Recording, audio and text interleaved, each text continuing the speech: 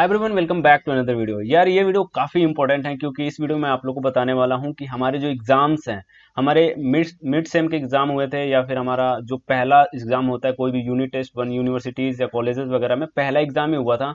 हमारा जो end semester exam है अभी तक नहीं हुआ और किसी को नहीं पता है आगे एग्जाम होगा नहीं होगा, कब कॉलेजेस ओपन होंगे, हमें किसी को नहीं पता है। बट इस वीडियो में बताने वाला हूं कि जो पॉसिबिलिटी है एग्जाम कब होगा कैसे होगा, इसकी पॉसिबिलिटी आ चुकी है। इसमें मैं एक ऐसे प्रोडक्ट के बारे में बताने जा रहा हूं जो टीसीएस ने लॉन्च किया है।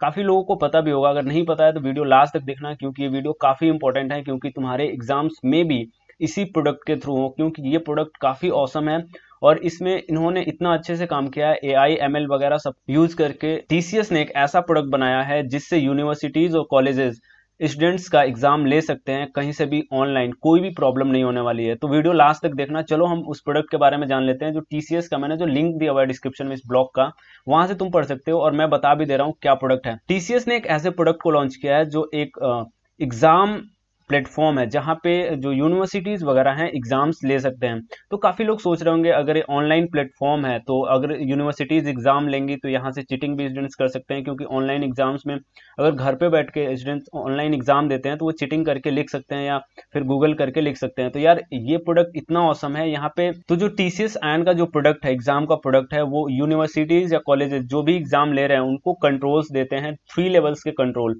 जो पहला कंट्रोल है वो है कि जो अगर कोई स्टूडेंट्स एग्जाम दे रहा है, कोई बच्चा एग्जाम दे रहा है, तो उसका जो लैपटॉप स्क्रीन है या डेस्कटॉप है वो लैपटॉप फ्रीज हो जाएगा और कोई भी टैब ओपन नहीं हो पाएगा, लैपटॉप में कुछ नहीं हो पाएगा। अगर इसका एग्जाम शुरू हो गया, यहाँ पे देख सकते हो, तो उसका कोई भी टैब नहीं ओपन होगा, कोई भी ब्राउजर ओपन नहीं होगा, कोई भी अदर ऐप वगैरह ओपन नहीं होगा। तो कह सकते हो कि जो लैपटॉप है फ्रीज हो जाएगा। तो अगर लैपटॉप फ्रीज हो जाता है तो स्टूडेंट कोई भी अदर ऐप ओपन नहीं कर पाएगा, तो चीटिंग भी नहीं कर पाएगा।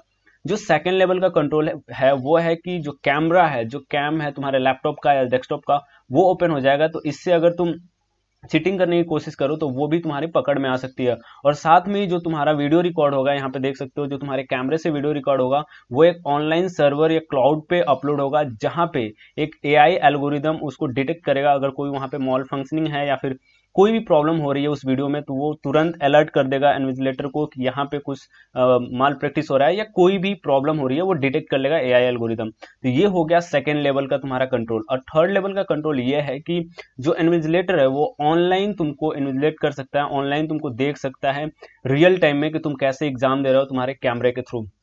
तो यार ये 3 लेवल्स के जो कंट्रोल हैं, अगर तीनों लेवल के कंट्रोल ओपन कर दिए जाएं, इसको कोई भी यूनिवर्सिटी ओपन कर देती है, तो मुझे नहीं लगता है कि कोई भी बच्चा एग्जाम में चीटिंग कर पाएगा या कोई भी प्रॉब्लम होने वाली है। तो इसलिए मैं सोच रहा था कि अगर ये प्रोडक्ट आ गया है, बहुत सारे लोग इसे प्रैक्टिस भी कर रहे हैं, बहुत सारी यूनिवर्सिटीज इसको प्रैक्टिस में ले रही हैं, तो मुझे ऐसा लग रहा है कि ये जो टीसीएस का प्रोडक्ट है, अदर कॉलेजेस जो ऑटोनोमस कॉलेजेस हैं, यूनिवर्सिटीज का तो मैं नहीं कह सकता, लेकिन जो ऑटोनोमस कॉलेजेस हैं वो इसको जरूर अपना लेंगे। और तुम नीचे देख सकते हो बहुत सारे लोग यूज में भी ले रहे हैं। और साथ में ही यहाँ पे 50 टाइप्स के जो क्वेश्चंस होते हैं, डिस्क्रिप्टिव क्वेश्चन हो गया, मल्टीपल चॉइस क्वेश्चन या फिर डिफरेंट टाइप्स के क्वेश्चन इसमें इन्वॉल्व हैं। तो यहाँ पे जो एग्जाम कंडक्टिंग बॉडीज हैं, अथॉरिटीज हैं, वो कैसे भी एग्जाम यहाँ पे देख सकते हो, सब्जेक्टिव डायग्राम्स फॉर्मुलेस कैसा भी वो एग्जाम ले सकते हैं, कोई प्रॉब्लम नहीं होगी।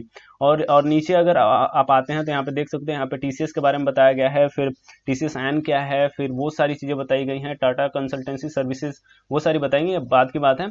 बट ये जो प्रोडक्ट है काफी औसम है और मुझे ऐसा लग रहा है कि हमारे एग्जाम्स टीसीएस ही लेने वाली है। तो आई होप अब इससे तुम पढ़ाई स्टार्ट कर दोगे, क्योंकि ये प्रोडक्ट बहुत अच्छा है और बहुत सारे जो यूनिवर्सिटीज हैं, अदर कॉलेजेस वगैरह हैं, इसको अपनाना शुरू कर दिए हैं। यहाँ पे तुम अगर पढ़ सकते हो तो यहाँ पे देख सकते हो 28 मिलियन कैंडिडेट्स असेस्ड हो चुके हैं, इससे यूज कर चुके हैं इसको। और यहाँ पे जो लिंक दिया है, यहाँ पर रजिस्टर करके आप असेसमेंट ले सकते हैं, शेड्यूल कर सकते हैं असेसमेंट अपने स्टूडेंट्स का या कॉलेज वगैरह, इसको अपना सकते हैं।